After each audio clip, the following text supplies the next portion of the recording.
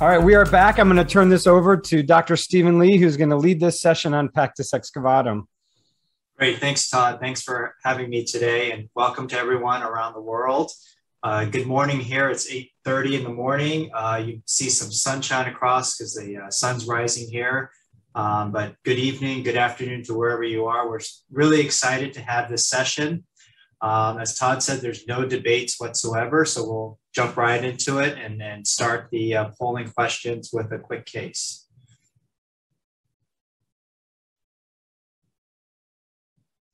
So before we do that, the agenda, we're going to discuss some perioperative pain control, and then we'll do some rapid fire updates with techniques, and if we get to it, some rare cases. So this is a 16-year-old young man with shortness of breath on exertion. He has no comorbidities, and his Pectus index is 5.5. You can see a photo and a CT scan. The plan is to do a chest wall reconstruction with the Nuss repair. And the first question is, in addition to multimodal pain medication, what do you recommend for perioperative pain control? Cryoanalgesia, paravertebral indwelling catheters, thoracic epidural catheter, paravertebral blocks, or no additional modality. So while this is going up, while we're polling this, getting the questions and answers up, I'll just pick on someone really quickly. Rob, Rick, what do you use at your institution? I figured you'd catch me. So my answer is not up there. I personally use on-cue pain pumps. I know there's some data suggesting infection rates. I've not seen that personally, and I'd like that. Although I will tell you, I did my first cryotherapy 2 weeks ago, and thought it was outstanding. So I think I'm a believer in cryotherapy. Great. And what does our poll suggest, Ellen? Yeah, most people are saying cryoanalgesia, 63%, and then the next most common is thoracic epidural catheters, at 20.25%. Okay, so not a clear consensus, and it seems to be a moving target. So let's discuss this and debate this. We're going to go by some standard debate rules and try to limit this to 5 minutes max per person. And let's start with the most popular one with cryoanalgesia.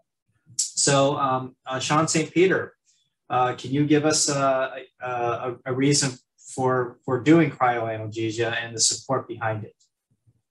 Yeah. Do we have the slides or am I going to screen share here? No, we have your slides. Excellent. So I started with this slide just to explain the pickle that we were in. We, of course, struggled with postoperative pain management, as everybody did. This is the most painful thing that we do to children. Any anesthesiologist will tell you that, even more so than the spines. And we had completed a randomized trial, 110 patients, to epidural and PCA. And in that study, you see the maximum pain scores there, AM and PM. And the epidurals didn't really drop off, and that's because that day 2, day 3 transition leads to more pain, as opposed to going ahead and overloading the sensory receptors, and then you get the attenuation and the pain slowly goes down. So in the PCA group, the pain we saw going down over the course of 4.5 days, not so much in the epidural. Now, we as the surgeons looked at this, and when I presented it, I think it was Dave Natrika who said, this is the final nail in the coffin for the epidural, because there has to be an advantage to something that is time consuming, is an extra procedure, and imposes risk, as opposed to the IV that they get anyway for the operation. The anesthesiologists look at the same data and say, we need a better epidural.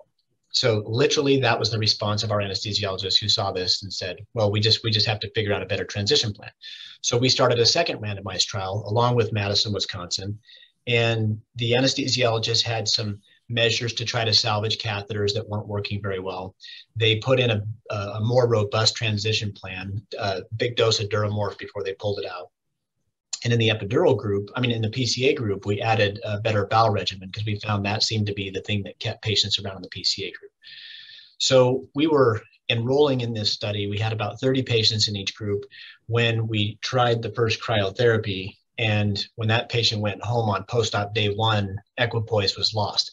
So we started a prospective observational study. And this is how we do the cryo. We can go back to the first picture just to show how simple it is. If we rewind, sorry, a couple slides. Yeah, well, we're flying now.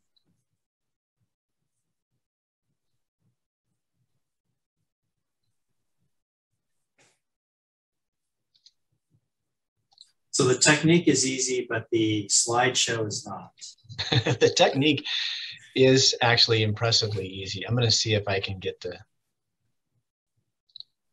slide link to work. Sean, is it a video you're trying to play? Nope, that's good. That's it. That's the picture. Okay. I was just going to show that the camera can go on either side. It can go at the top or the bottom. One trick that we've learned is to just make them one interspace apart. So wherever you put your camera, don't go in the same line, but go below it or above it for pushing the cryo probe through. And the way we typically do it now is that the I think the slides are going crazy. I think maybe tell them, Sean, what slide you want it to be on, and they can get you there. Those are my slides. Yeah, but if you can back it up. There we go. Okay.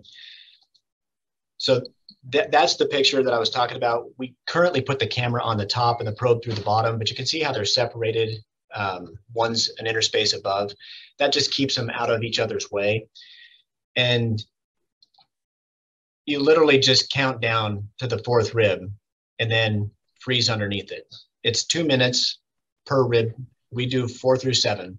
You're not supposed to go 8 or below because you can get some abdominal wall paralysis, which is kind of a funny story. I did a bilateral slipping rib. We were just starting to do the cryo.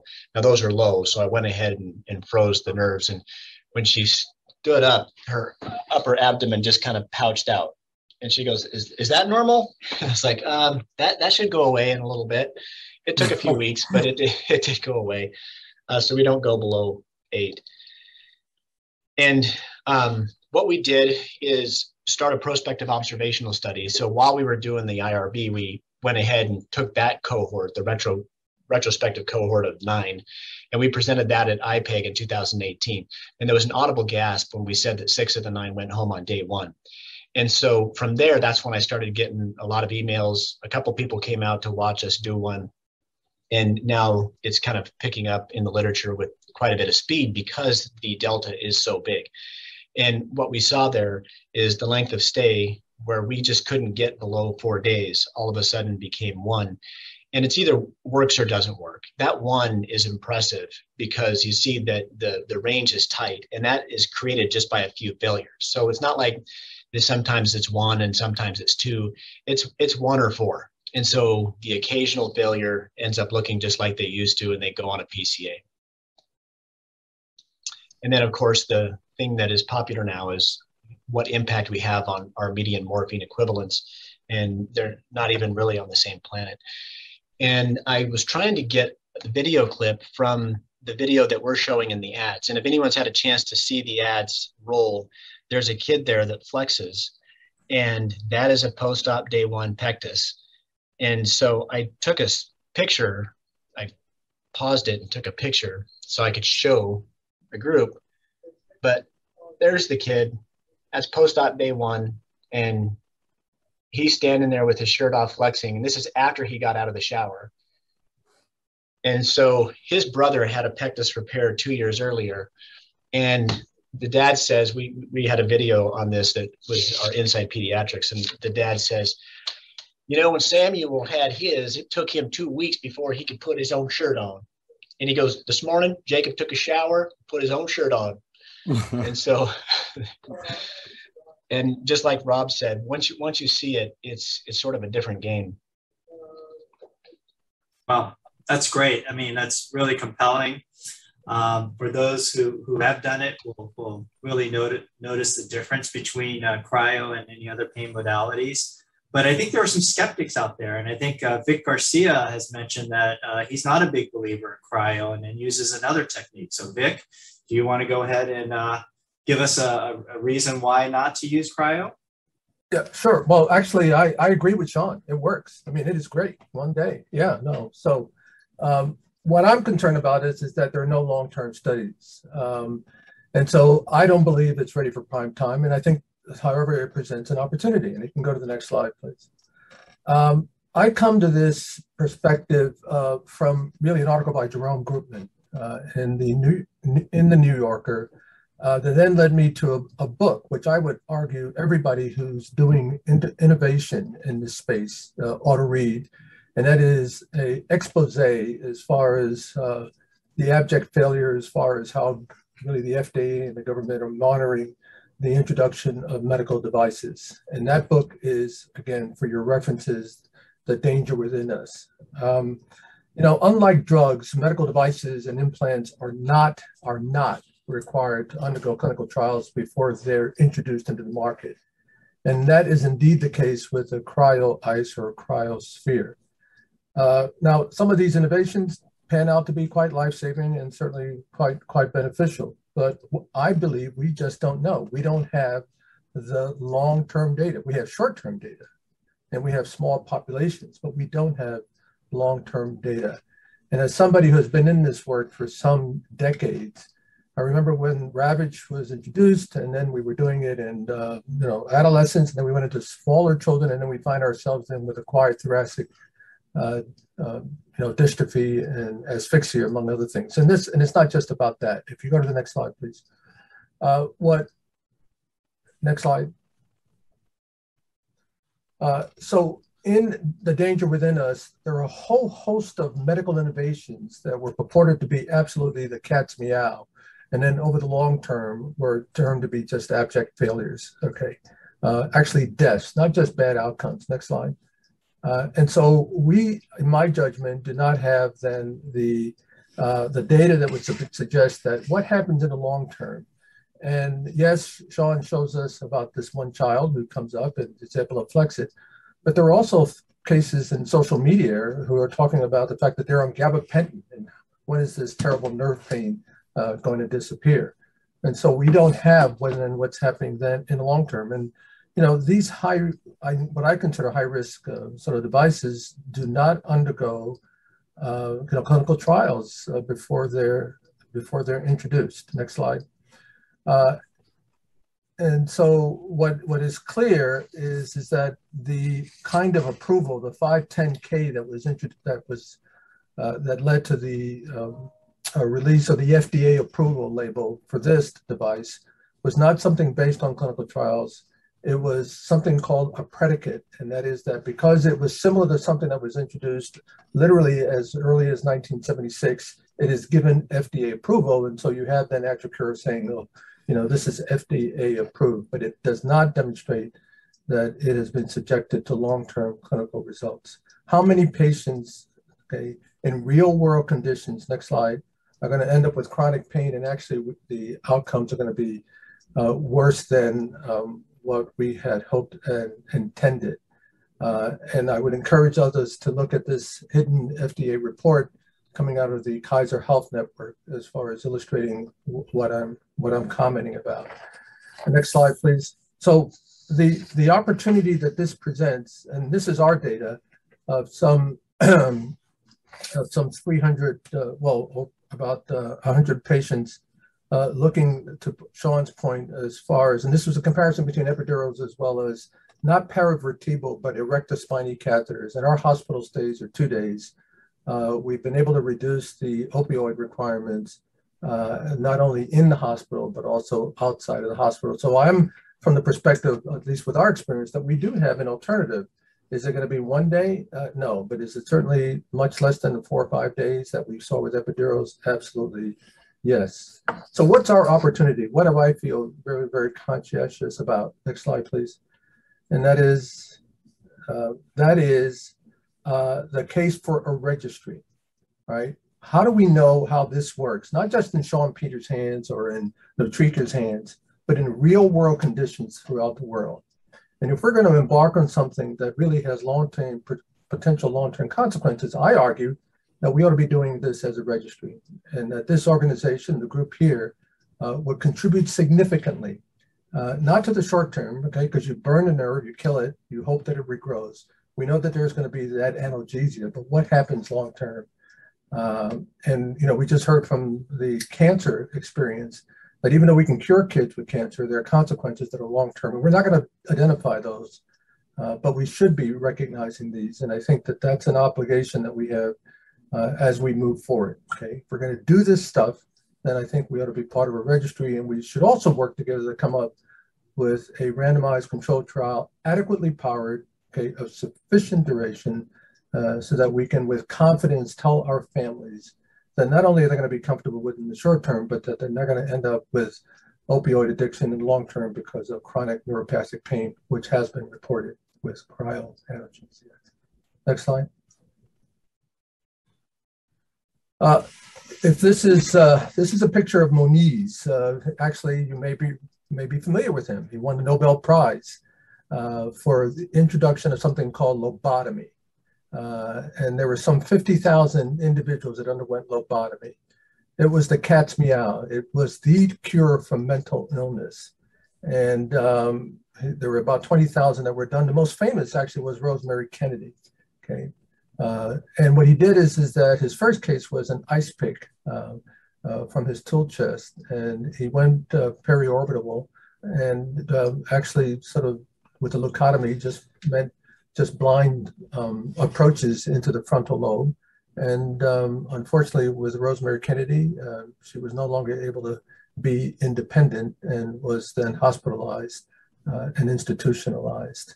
My hope, next slide, is that we don't find ourselves in the long term sort of dealing with unintended consequences because we didn't take the initiative to do this, one, in a randomized fashion looking forward, and also as part of the registry. Great. So what I'm hearing is you're a believer in that it works, but you're not sure that the long-term efficacy and safety has actually been I am worked out yet. Yeah, I am absolutely convinced it works. I mean, you know, you kill the nerve. I mean, you know, there's Wallerian degeneration. You kill the nerve. What we don't know, and I challenge anybody on this panel to tell me that they're not long-term consequences. And what are we going to do about that? So let me, as a good moderator for debates, Sean St. Peter, you have a 30-second response for that long-term. Yeah, so it was interesting because it looked like Vic took at least a major portion of the concepts of the typical ground rounds I give and mixed up the slides a little bit. But I go through the exact same thing and even use some of the same examples, including the lobotomy, when I make the argument for why we need prospective randomized trials. But I do use the example of minimally invasive surgery, and cryo kind of falls into that, where if the leap is so big that how can you then ethically randomize when you already start with such a radical difference in outcome? And one of the answers is with prospective observational studies. So the delta on the outcomes is already very large. Now the question is, what's going to be the long-term impact and what's the incidence of potential side effects or symptoms going down the road? And in that, we need to do it as a prospective observational study, which is why once we started doing it, it was just until we had enough paperwork to get in place that now we follow all these patients for 3 years and beyond. And what we're finding is that they actually don't get as much of nerve death as they get stunned, because I'm impressed with how many kids have normal sensation even in the early post-op phase, 2-3 weeks, that they can feel their anterior chest. We also know that when you have a bar placed, you're going to have potential sequelae downstream, independent of your pain modality, pain, popping, problems, people who require narcotics. And we saw all of that well before cryo was ever introduced. And so finally, I would say what gave me the leap to be able to move to the prospective observational study without other things in place is the adult experience using cryotherapy with thoracotomies going back 20 years. And we've had so many patients treated over such a long period of time without an opportunity to see a high enough incidence to make me back away from that large of a treatment advantage. Great. Okay. So I would argue that we do need a registry. You know, the cryoanalgesia in Sean St. Peter's hands and, you know, our hands, yes, but what are the real world conditions when we think about this being the most common chest wall abnormality? And Sean, I mean, I think we need to have a registry so that, you know, we work with the spine folks where the spinal tethering project, that is something that is actually the only way that you can go ahead and be approved by Biomed Zimmer for this is you're part of a registry. Why don't we have a registry for this? Well, before we answer the registry discussion and discuss that further, I want to switch topics to using nothing else at all but multimodality pain medication and maybe some local blocks. And this would avoid any registry, any long-term problems, because are we changing a short-term problem of acute pain to a long-term problem? So let's discuss our third arm of postoperative pain management, and that's almost an ERAS protocol. We talked about ERAS earlier, and see what that looks like. So with that, I want to invite Dr. Justin Wagner to discuss this topic, and he has 5 minutes as well. Although I do have to say the others did go a little bit long, but we'll try to limit it to 5. Justin. Great, thanks. I'll try to speak fast. So we're starting on this slide, which shows what are some of the most common elements of protocols that are out there when you take all regional anesthetic catheters and cryoablation off the table. The ones that you see in bold are the most commonly reported. This is from 22 studies between 2016 and this year. And it looks like Tylenol and NSAIDs are already widely used. Precedex can help for a gentle wake up. A dose of dexamethasone can help with post-anesthetic nausea. Ketamine in the hands of someone who's used it might be a good way to avoid opioids. And if you have child life specialists, mindfulness resources, and a supportive group of physical therapists, they can be enormously helpful. Benzos aren't a fixture everywhere, but muscle relaxants can help with the pain of chest wall and back muscle spasms. But here in this slide, really what this is highlighting is the elements that aren't emphasized enough in the Pectus literature, but that have a pretty good body of evidence from elsewhere that supports using them. Pre-op counseling obviously has been emphasized in Pectus papers, but it's so critically important to set expectations about pain that I do think it's worth hammering that point home. Gabapentin, methadone, and clonidine have all at some point been described as game changers by the ones who have used them in their Pectus protocols. Gabapentin seems to be the most commonly given once in a pre-op, and then for a short course post-op thereafter, about 200 to 300 milligrams 3 times daily for up to a week. Those sticklers about pharmacokinetics would argue that that should be started several days before the operation to reach peak effect in time. Methadone and clonidine are considerations at any phase of care. Bowel regimens and antiemetics or indirect analgesics, but again, as long as they're in a protocol, they're addressing common contributors to post-op pain. And if we can advance to the next slide here, the biggest problem with not using cryo or continuous regional anesthetic is pain management and the amount of opioids consumed. There's really only a handful of studies that report these numbers in the absence of cryo or regionals, but these are the reported distributions of morphine milligram equivalents or MMEs that are consumed. Length of stay probably accounts for a good bit of this. One study from Texas Children's this year reported 50% of patients still take opioids 2 weeks out from their nusses. But that said, prescribing patterns community to community are highly variable. And the strong position statement that came out in JAMA Surgery last year by Lorraine Kelly-Kwan and colleagues brings up the point that opioids can and should be taken out of the equation altogether for Nuss procedures whenever possible. Next slide, if you could. Hospital length of stay. This goes to show you how much attention has gone into these protocols lately. Just in the past 5 years, we've effectively cut length of stay in half. And while cryo proponents will tell you that that's the secret sauce, some centers don't use it at all. In Nebraska, where I trained, Steve Rayner started a protocol without epidurals, catheters, or cryo.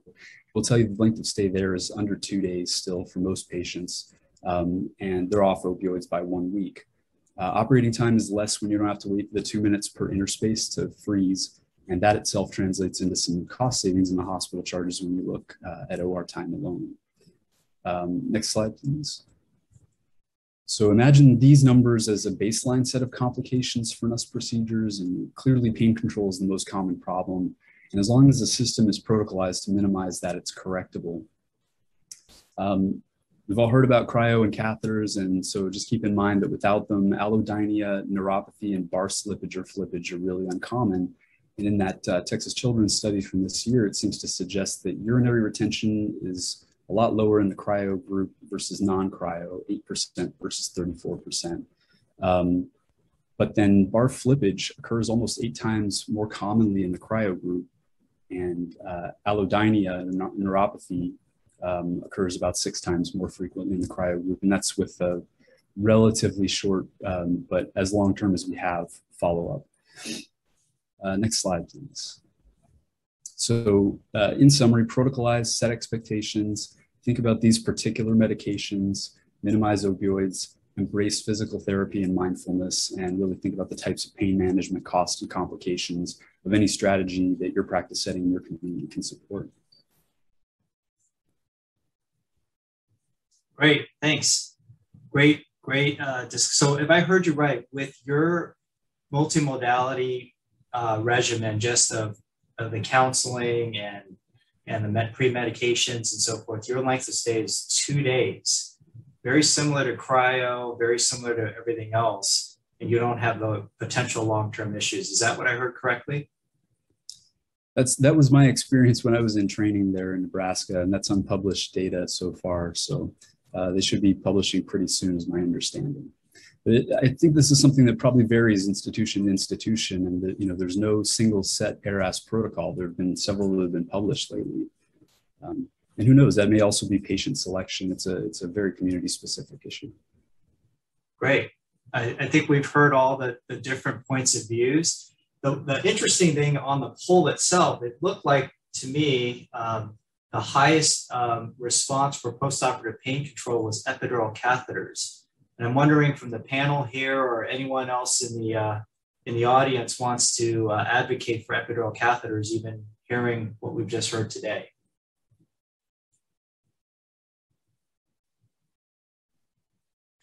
Hey, Steve. So this is Whit. I think I'm not going to advocate for epidural catheters. I'm going to actually advocate against them. But in the literature that Sean showed in that randomized trial, the epidural could either not be placed or was removed after one or at the end of 1 day in like 25% of the patients.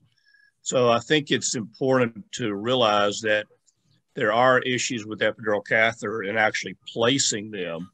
And there also have been anecdotal reports of significant complications with them. Certainly not everyone has a significant complications, but there are a few anecdotal reports of significant complications with them. Right.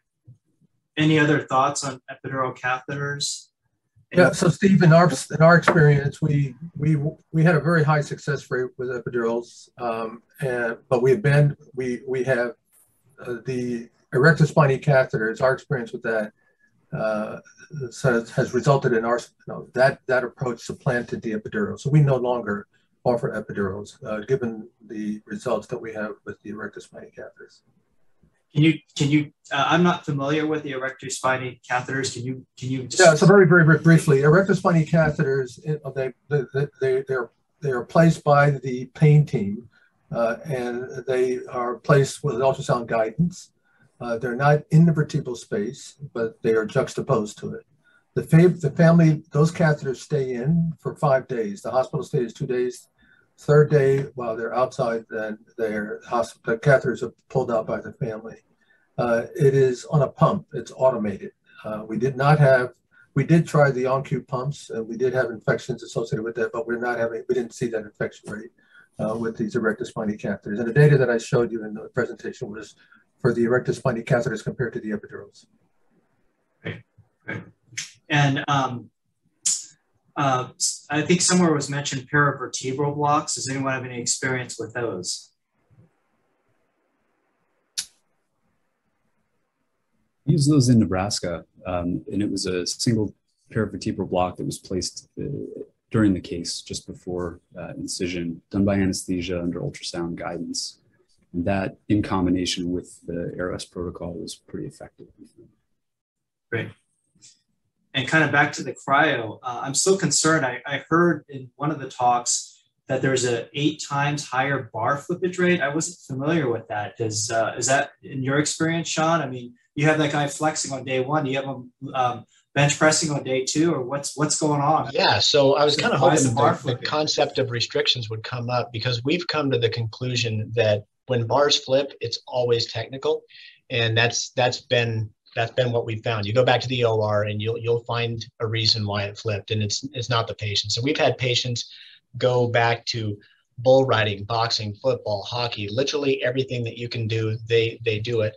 And they've taught us, so we've now limited restrictions that beyond 2 weeks, you can start getting back to anything you can handle. But I would say that if a bar flips, I would look at the bar placement first and not the pain modality and not their activity restrictions. So this is what I love about this. I'm going to use Todd's line. I think I just learned something really new. So at 2 weeks, you let people go and do whatever they want. I mean, bull riding. I mean, we don't see bull riders here, but maybe we see skateboarders and snowboarders and surfers. You would let them do all that on 2 weeks after, because they're dying to do it, and they keep asking me if they. So yeah, as able. And of course, at 2 weeks, they're not going to be able to do those kind of things. I tell them to start with controlled activities, like shoot baskets by yourself, but then make sure you're comfortable doing that before playing in a game or playing against other people where you have uncontrolled activities. Start with cables and then go to free weights, that sort of thing. But we got together as a group because we had such widely discrepant restrictions. The nurse practitioners were going crazy. So we just all came together and came to the conclusion that if a bar is going to flip, it's going to be because how you placed it. And you see that when you have a kid that's got a loose stabilizer and you go back to take it out like a month out from surgery, and it's stuck in there. So typically if bars are going to flip, they're going to flip early, and it's going to be because they were sitting in a funky interspace. They were sitting in a bad spot. The bar wasn't wrapped tight enough, or it wasn't secured well. And even then I would say it's not the securing that does it. That bar's got to sit in a comfortable position before you start to secure it, or it's probably not going to stay there. Anyone else have thoughts on that? Yeah, when Jerry Adu approached me about his early experience with this, he made the observation that bars were flipping because they were not experiencing any discomfort. And so he then added a series of restrictions as far as activities are concerned. So to hear Sean say that 2 weeks, I mean, that is pretty good. And I'd love to know how you stabilize it, Sean. This is Steve Rothenberg. I was a cryo skeptic, but I planned to go out and see Sean do some, and then COVID came. So we finally progressed with it just on our own, which the technique is pretty easy. My biggest issues were the added time. For those of you who know me, any added time in an operation is painful. We now do the New York Times crossword while we do the cryotherapy. So that's one suggestion to help. The other is concerned about the neuralgia and the complications that I'd heard about. And I will tell you that it took me about 4 cases to realize, because most of our patients went home on day 2 or 3, but it's not just when they go home, it's how they feel when they go home. And the cryo, it's been unbelievable. I mean, I feel bad that I waited so long. I accept Vic's concerns and criticisms, and I agree perhaps, that we do need to have a registry for this, but it has totally changed the management of these patients. And I do think that bar flippage is completely a surgical issue. It doesn't have to do with, I'm not quite as aggressive as Sean. We wait about a month and let them start being more active. But I think if a bar flips, it's because it wasn't placed in a stable position. And I don't think the amount of pain that the patients are feeling has anything to do with it. The other thing I've been impressed with is that when these patients come back to see us at 2 weeks post-op, and then we see them again at 6 weeks, that they really don't seem to have any notice their chest wall numbness. It's not an issue. And granted that, since we've started it relatively recently, it's not a large number of patients. It's about 15 patients, but it's impressive how little they notice that. So my concern about long-term consequences are pretty low. And we are sending 70% of our patients home on post-op day 1 without narcotics. So it's really been a dramatic change. Right. Great. Well, I want to wrap this part up because we have another full session with further updates. But just to summarize really quickly, it seems like cryo has been a game changer as far as decreasing narcotics, decreasing length of stay. It seemed like most people believe it works, and it works very well. However, there is significant concerns about potential long-term consequences, and that a registry may be what's needed and something that looks like we easily do. By way of the poll questions, it seems like there's people still using epidurals and other modalities. And if there's not availability to cryoanalgesia, then a good alternative is an ERAS protocol looking at careful counseling, preoperative medications, and expectation control, which can still decrease length of stay and decrease use of opioids post-op. So with that, unless there's any other discussion on post-operative pain control with following a Nuss procedure, I'd like to move on to the other hot topics. So I'm going to advance the slides. I'm gonna bypass this for the sake of time. I wanted to see what any new poll results, but let's go over the technique. We talked about potential bar techniques. It's a technique issue as far as placing the bar, and that's what causes the flippage. And it's not really the pain control or the activity restriction. So I guess Sean's saying we have to blame ourselves and not blame the patient, which is always a good rule.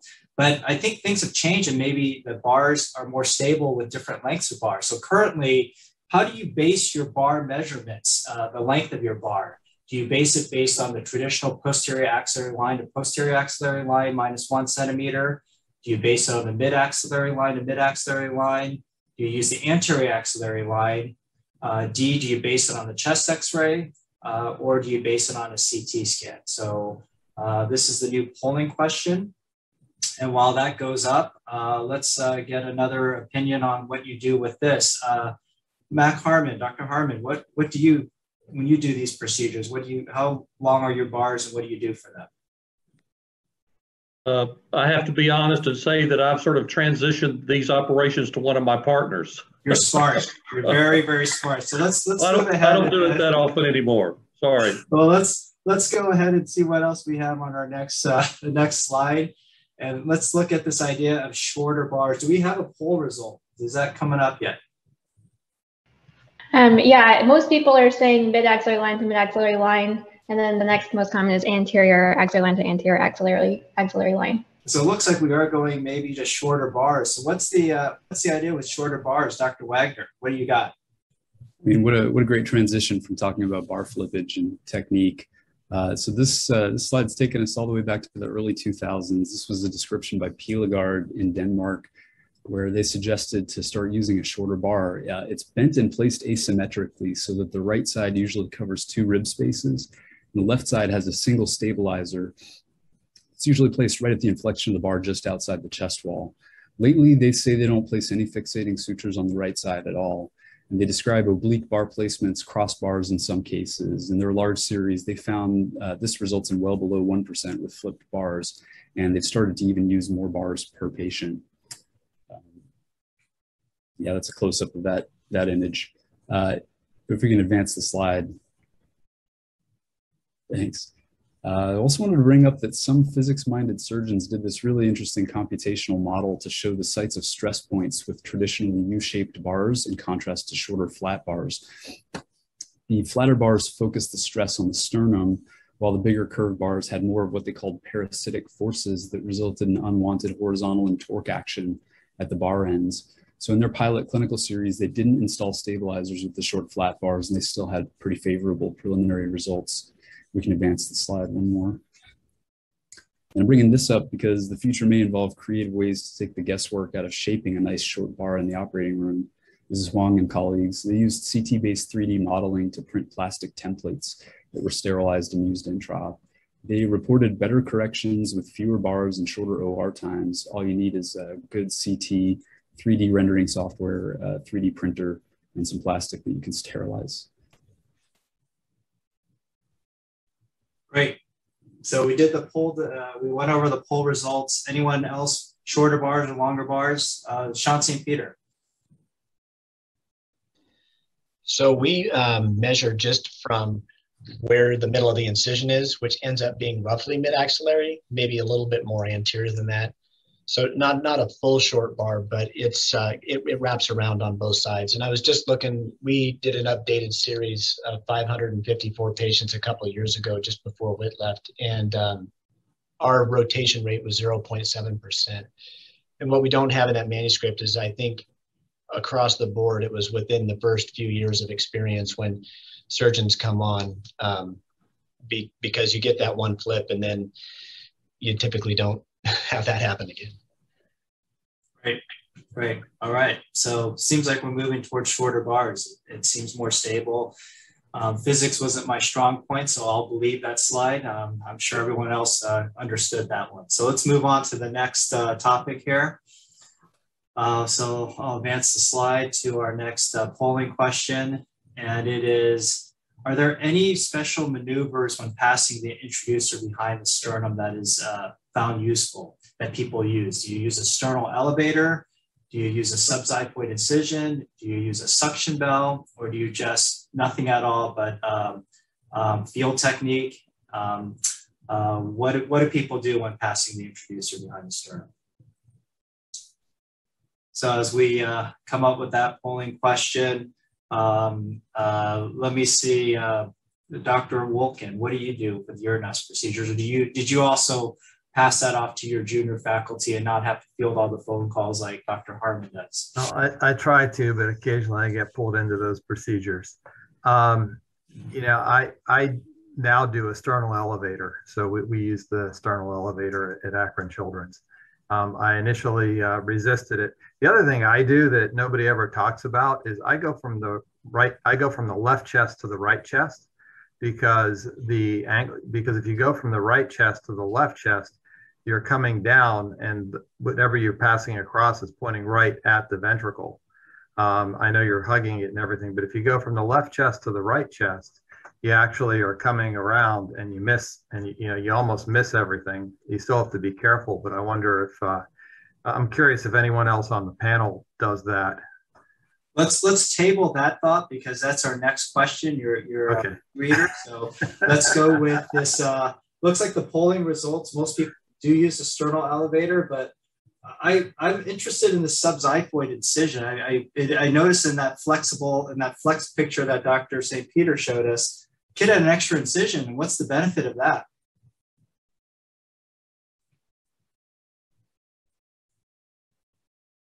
Sean, do you want to discuss subxiphoid technique? I don't know if this yeah. So Ron Sharp brought that to our group because he was trained with Ashcraft and Holder in open heart surgery, and in mobilizing to do a sternotomy, that's how you start. You make your incision just underneath the sternum, and then you free up that whole space so that you can run your saw up there.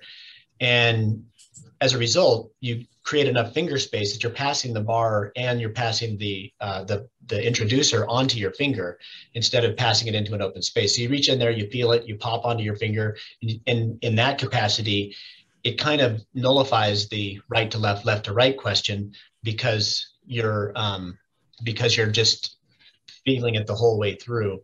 And currently we go right to left, left to right, depending on which side you started with cryo.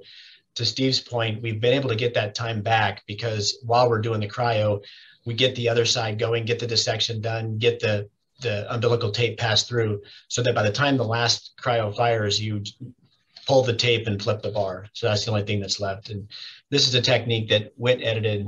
This is only a minute long, but that's the point, is you can go around the xiphoid, or you can cut it out. And he was a fan of the retractor. I haven't really done that recently because you don't really need it. But there's the introducer, and you're just feeling it come through. And then we pass the umbilical tapes. Bar goes to the end of it. So do you still use the subxiphoid incision now that you've adapted cryo and have thoracoscopy? Yeah, we do. We had a 0% incidence of pericarditis, which has been as high as 5 to 10% in some series. And it means that we're not injuring the pericardium really in any capacity.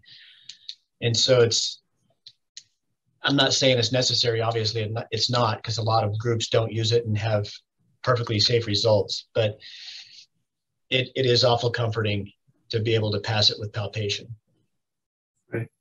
Hey, Steve, if I could just make an additional comment that Dr. Sharp came up with this idea before thoracoscopy was really described, much less used extensively. And by the time thoracoscopy became sort of mainstream, we'd probably done several hundred of these using the subxiphoid incision, and everyone felt comfortable using it. So I think that the group in Kansas City has just continued to use that technique. And at least to my knowledge, we've not ever had a cardiac injury. And so the idea of thoracoscopy or sternal elevator or vacuum bell in the operating room or subxiphoid incision, the idea is to not injure the heart.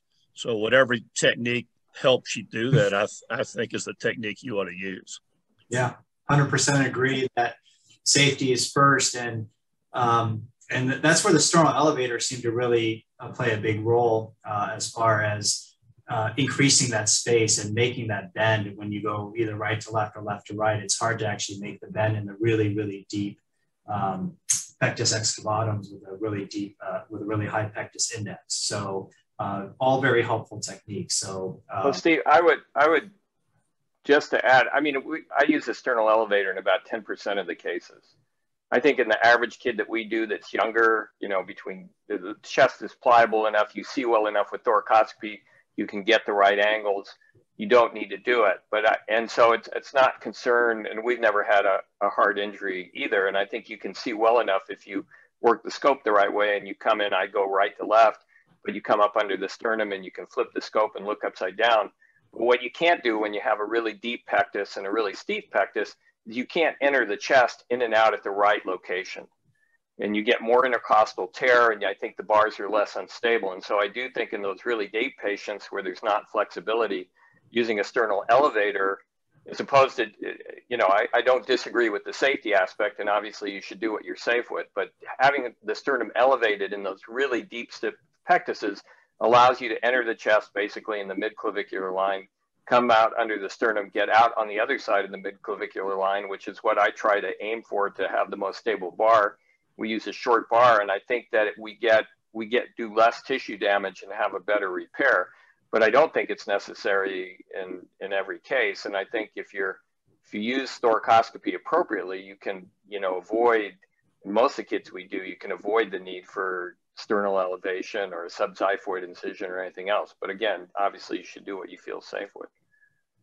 Hey, Steve, so how do you select the severe patient that you're going to use the sternal elevator on? Is it an eyeball test, or are you looking at the CT scan and looking at the Haller index, or how do you plan on having the sternal elevator in the OR? So, I mean, we always have it available, but, you know, so it tends to be older males who are stiffer and are deeper. So, you know, if there's pectus is down and, you know, it's touching their spine or it's significantly deep, you know, so a Haller index well over, you know, 3.5. But obviously, some of the index don't really correlate with what you see. So we get the patient asleep. We look at them, definitely older males. So if they're over 16 and it's a significant defect and they're stiff, then we use it.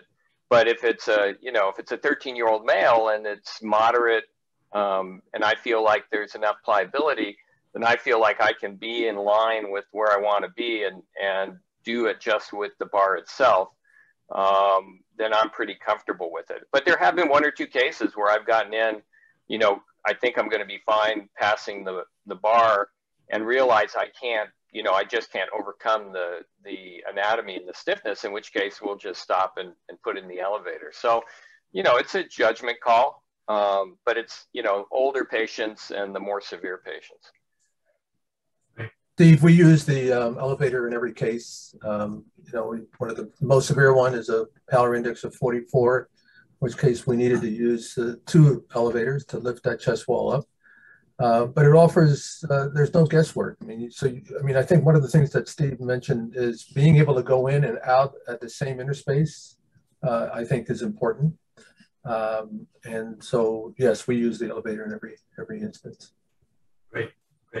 I want to jump ahead, but also move backwards if that's such a thing.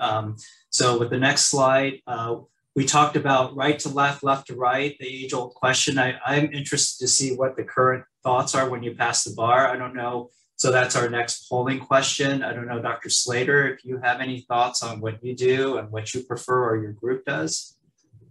Sure. I've always done right to left. I never even thought about doing left to right, I must admit. So I'm also learning something new and think that's a really fascinating idea. So very curious to hear your slides about this.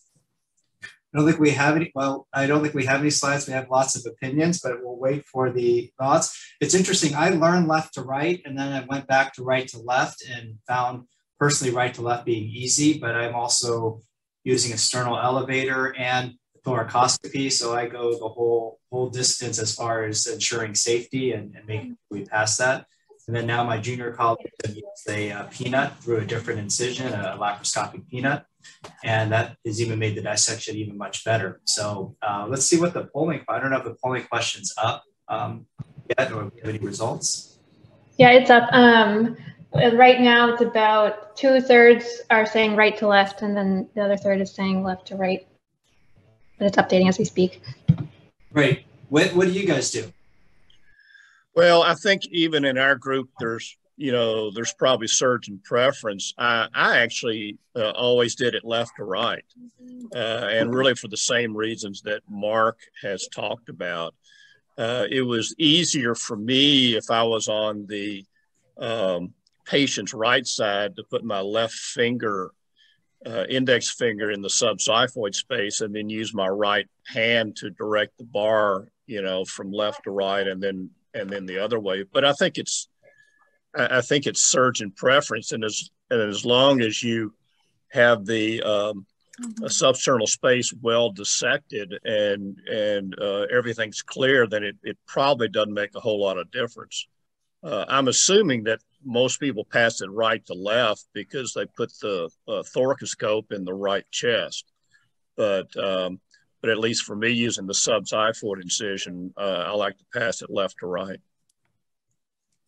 So the reason I started going left to right was really because after Don Nuss gave the presentation, he showed it right to left. And Keith Jorgensen, being Keith Jorgensen, said, I think it's better if we go from the left to the right, less chance of hitting the heart. And that's how we started doing it. We used thoracoscopy even early on. But I think probably most of Keith's disciples, myself included, I think we all do it left to right. Interesting. Great. It's always great to hear. So it looks like, as mentioned earlier, about 3/4 go right to left and a fourth go left to right. So good reasons for both. I think we can jump ahead to one last polling question here. Some unique cases. This one actually came up to me and I don't know the right answer. We had a patient scheduled for a Nuss repair last week, and the weekend before, he came up with a spontaneous pneumothorax. Pneumothorax was treated non-operatively. We'll find out more about treatments of spontaneous pneumothorax, I think, later in this course. But he was discharged, and then the dad asked me, "What do we do? Do we proceed with the Nuss repair as soon as we can? Do we delay it for a certain time? Do I need to do a blebectomy with the Nuss during then the Nuss repair? Do I do a blebectomy at the time of the Nuss repair? Do I go the whole distance and do a Nuss, a blebectomy, and a pleurodesis? What would everyone do?" This is something that's still stumping me, and this patient's waiting for your answer here. So we need to know. We need to hear from you. Dr. Lee, what did you do at that when you say a pneumothorax is treated conservatively? Not to ruin everything, but we watched the patient for 4 hours in the ER, was sure the chest X-ray, and then was discharged. I would argue that the conservative management is putting a chest tube in. Oh, okay. So we will hear more about that from an esteemed faculty who was trained at an incredible mentor. So that's coming up. So what do the poll results say? I'm interested. A third are saying delay. Well, actually, it's changing. We're about a quarter each of delay the Nuss repair, blebectomy, then the Nuss repair, blebectomy at the time of Nuss repair, or Nuss, blebectomy, and pleurodesis at the same time. Right. Who wants to tackle this? This is an interesting topic from our faculty. Since Dr. Harmon doesn't do them, I won't pick on him. Who hasn't spoken yet? I think it has to do with when you do how you manage pleurodesis. How you manage pneumothorax. If you do just a blebectomy, you're not hurting yourself for a subsequent procedure. If you're going to do an aggressive pleurodesis, then it's going to be tough to go back in again. So for me, I just do a blebectomy. I think the safest course of action is to deal with that, make sure you've done your best to mitigate the chances of it recurring, and then go back another time for the Nuss procedure.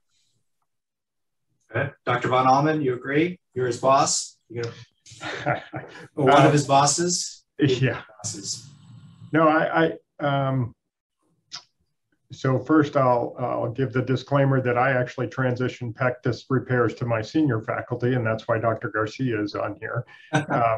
But it seems to me that you could do this in one procedure, and Vic has significant experience with doing, sort of non-standard indications or doing Pectus repairs in kids who have underlying issues or other problems at the same time. But I personally, it seems like you could do a bleb resection as Todd described, but do it at the same time as you do the Nuss repair.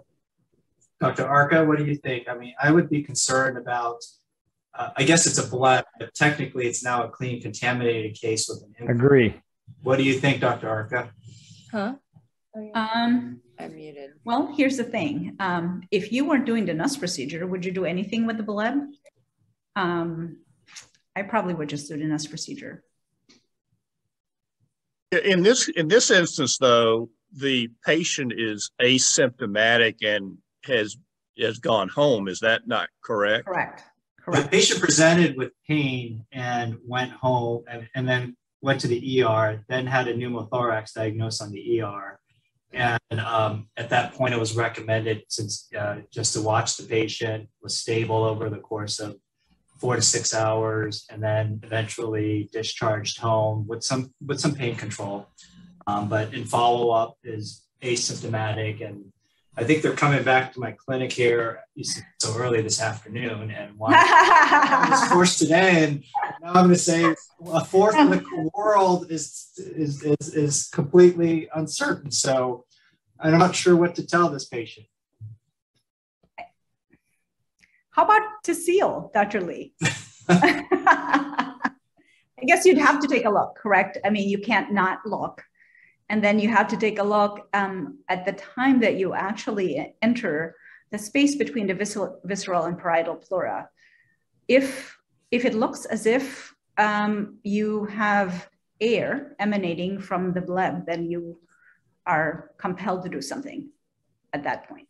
And whether it's and typically if it's big enough that you're looking at bubbles coming out of the area, then you'd probably need to secure that space. So I think I'd have to see what your operative findings are. I think if it looks good, I may just put a little tissue sealant there. Of course, I can't. I would imagine I don't have any randomized control trials on pneumothorax and VATS at this point, but that's probably what I would do. Great. Well, any last comments or questions? I do want to thank. That was sneaky, by the way, that you're seeing that patient this afternoon. Had I known, I would have looked at my clinic stuff for next week. I want to thank you all for participating. I think we're back on time, Todd. I don't know if you want to take it from here for our next session. Yeah, that's perfect. For lunch. No, that's awesome. I see Shin's here, but I think for the sake of time, Shin, I don't know if you wanted to make any final comments. I was actually asked to give the magnet update, and I would just tell the group quickly that, to remind us that we did a 15-patient trial looking at magnetic repair of Pectus excavatum and learned a lot of stuff about kids in braces and dealing with the FDA. And, there was a steep learning curve for all the investigators in the trial. And the bottom line is what we learned was it was safe to stick magnets in kids' chests. It was pretty well tolerated. A surprising number of kids wore the brace for a surprisingly long amount of time, and the results weren't as effective as we had thought or had hoped. It looks like it's probably most effective in young kids, and we haven't lost our enthusiasm, but I'll tell you the the advent of cryoablation, which I have to give credit to Gary Raff for really pushing this. He's one of our cardiac surgeons that does Nuss over here with us for pioneering this, has really made it so that the need for a less invasive or less painful operation has really maybe sort of evaporated. That said, I think for the youngest of kids with super flexible chests, the magnet may be a decent option. And, you know, we continue to look at other options for that. In fact, Mike Harrison has just sort of reinvented or sort of reinvigorated our interest in magnets for that. And that was a good, I mean, that was perfect. That was exactly the purpose of this course, a little update there. And I hopefully will be hearing from you more and more to see how this progresses. Thanks for coming on. And Steve, thanks for keeping us exactly on time. You got us back on track. Thank you for doing that. Very well run. That was a ton of stuff learned in a very short amount of time on Pectus. I will tell you that in planning this, a lot of us decided that this probably deserves its own longer session. So we're planning to have a Pectus event in the fall. If there's anything that's discussed today that everyone feels we should do, a more thorough event on, if people want that, let us know and we can have one of those.